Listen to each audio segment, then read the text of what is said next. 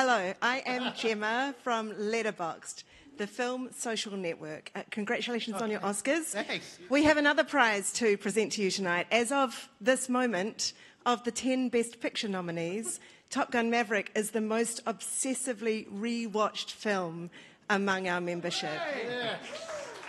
So, somebody described the measure of rewatchability as being like a great song, like a great dance song when the drop comes and you know the drop is coming and you get that again and again and again when you rewatch a film.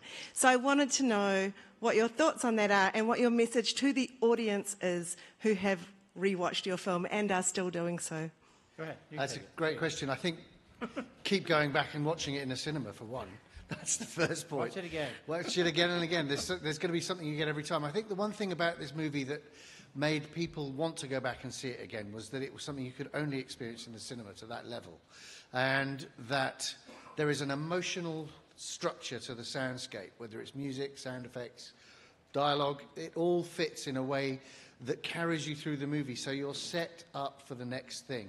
And people like to be told a story that they feel they can trust, that they feel engaged in, that they're immersed in, and so that is almost, it's addictive. It's like, you want that feel-good, and not a lot of films concentrate on that as much these days. Films like to challenge, they like to overwhelm, but this, for me, this soundtrack and this movie brought the audience in and immersed people, so you lean into it.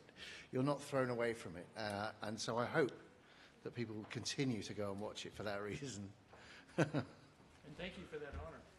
Yeah, Thank you. Thank you.